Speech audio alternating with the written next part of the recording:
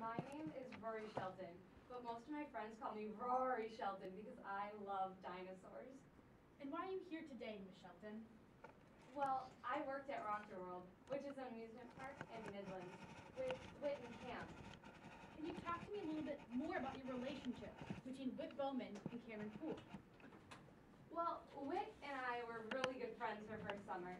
She loves dinosaurs just as much as I do. But in 2012, we weren't as close. Can you tell me why?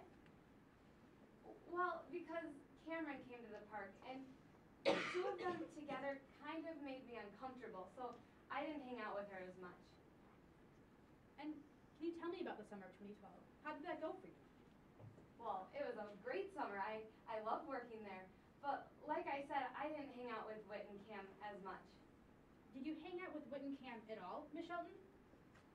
Well, I didn't hang out with them, but I did hear them talking a lot that summer. And what did they talk about?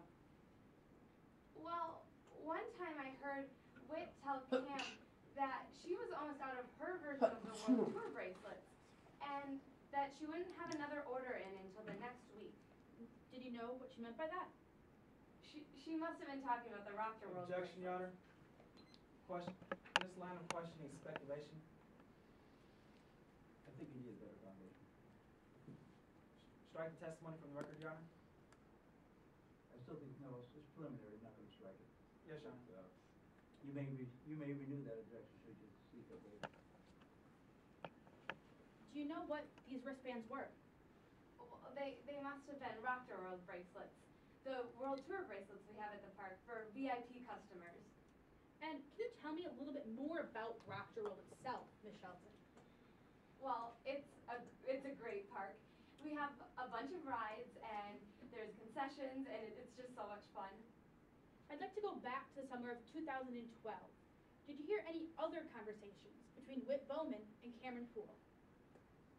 Well, one time I heard Whit suggest to Cam that maybe he should offer a discount for people who are willing to pay cash for their wristbands. And when was that? That was in July. And did you hear any conversations after that?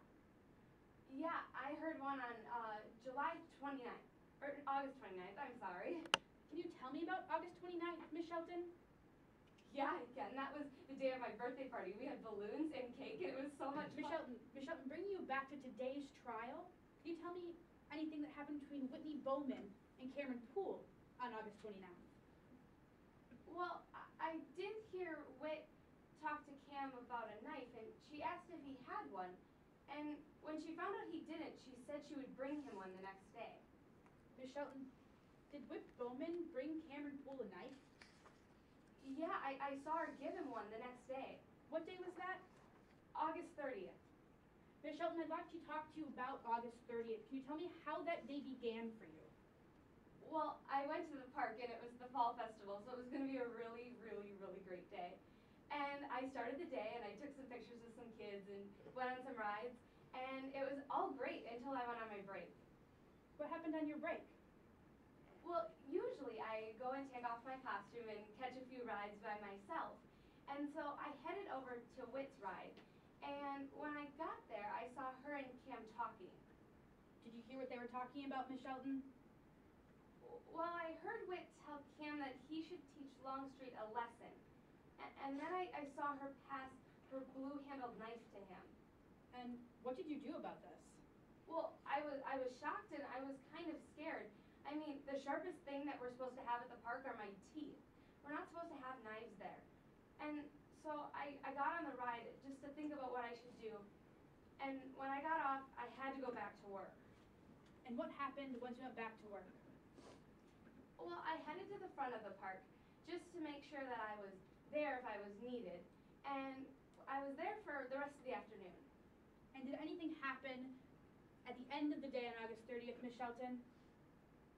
Yeah, at the end of the day, I saw Cameron go into the ticket booth, and then he came running out. And Miss Haley Floyd, she came out of her office and she was screaming.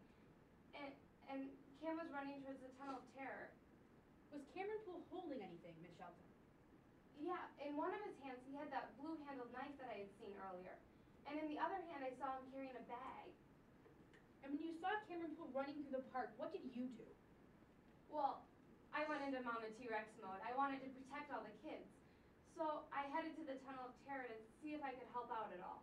And were you able to help out at all? Well, no, when I got there, Officer Thomas had already been hit by the ride, so I couldn't really help that much.